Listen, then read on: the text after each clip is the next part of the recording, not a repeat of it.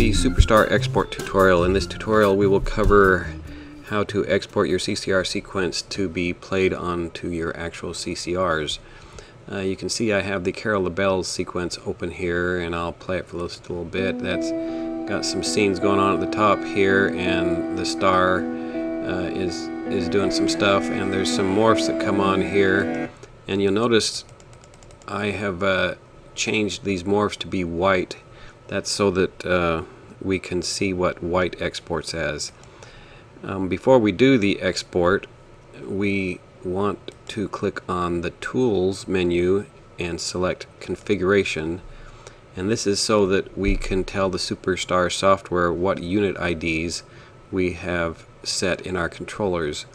At the top of the dialog box, just leave color mode and smooth ramps alone, and in the star section here you can see star in use is already selected. That's good, and it says unit ID of star controller. On my controllers I have two 16-channel controllers, and the first one is the one that controls the star, and it has unit ID 01, so I'm going to set that there. And in the Cosmic Color Ribbon section, it just wants to know the unit ID of the first ribbon controller.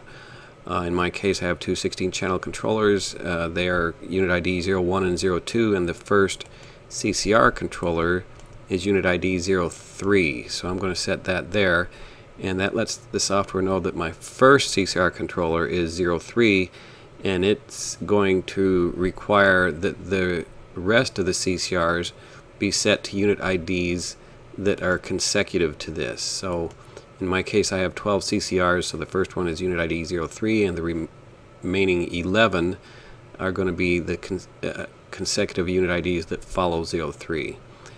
And so now we go down to the network section. You can see it has just the standard network selected. Well, I have two networks, so I'm going to want to check the auxiliary network A also, and then up here it says unit ID of first and last controller. That means the first and last controller in each network. In my standard network I have two 16-channel controllers and 6 CCR controllers, so that's a total of 8. So the first unit ID is 01, and the last unit ID is going to be 08.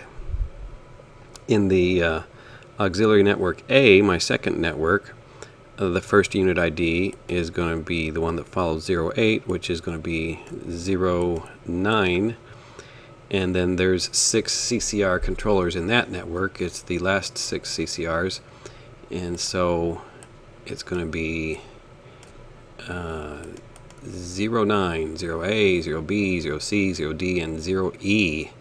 0E is going to be the last unit ID in that network. So now that we have all of the unit IDs set here, we can click on OK, and we are ready to export the sequence. We click on File and select Export, and the default name is going to be the name of the sequence with _sup.lms added to the end. That is so it's clear that this sequence was exported from the SuperStar software. And it also makes it so that if your main sequence is called Carol of the Bells.lms, then this file name will not conflict with that. So we click on Save, and that exported and created that exported file. So now to play that file, we're going to want to launch the Lightorama sequence editor, and after he comes up here, you notice I have the existing sequence tab selected, and if you click on Date Modified to sort by the most recent one, the file that you exported will be listed at the top. In this case you see Carol the Bells _sup.lms, and I always look at the date modified, the date and time, and to make sure that's what I expect, and that is, and so I select that and click OK. And these files are typically large, so it does take a little bit for the sequence editor to open them. There it is.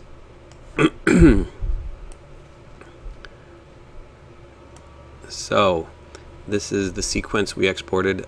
Up at the top here are 16 channels of a 16-channel controller, and it only used the first 6 channels for the star. These are the star commands that are controlling the star, and down here at the bottom you can see are the 12 CCRs.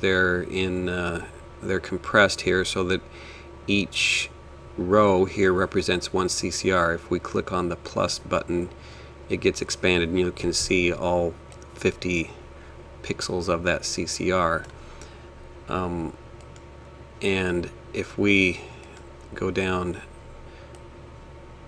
to this ribbon and scroll over, we will see these are those white morphs that got exported, and you'll see that they're not white, they're sort of a pinkish color. If you hold the mouse over them, you'll see that it says the red is completely on, green is at 69%, and blue is at 60%. Well, this is not a bug. This is the software exports white this way by design, and it's because the LEDs on the CCRs are not balanced. They are, if you turn them the red, green, and blue to full on, it's not a true white, it's a bluish white, and so I have to pull back the green and the blue to get it to be a true white.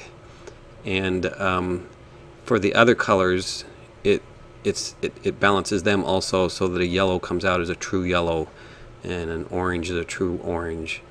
But the consequence of that is that in the sequence editor, the colors will look a little bit off. The best example being white here looking a pink, but just realize that's by design, and when it gets played to your CCRs it will look white and it will look nice.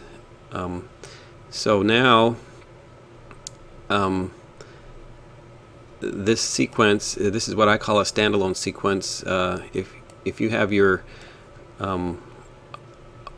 controllers plugged in and configured properly, you would just click on play here, and it takes a little while because the file is large. The first time you play it, it takes a little while to initialize, but it does eventually play here. And like I said, right now if you had your hardware hooked up to it, it would be playing to your actual CCRs.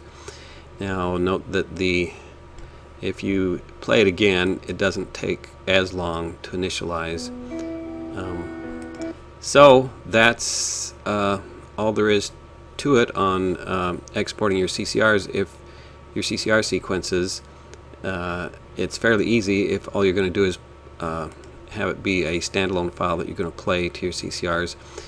If you have a main sequence that you want to have your CCRs be a part of, then I have another tutorial entitled Getting Your CCR Sequences into Your Main Sequence.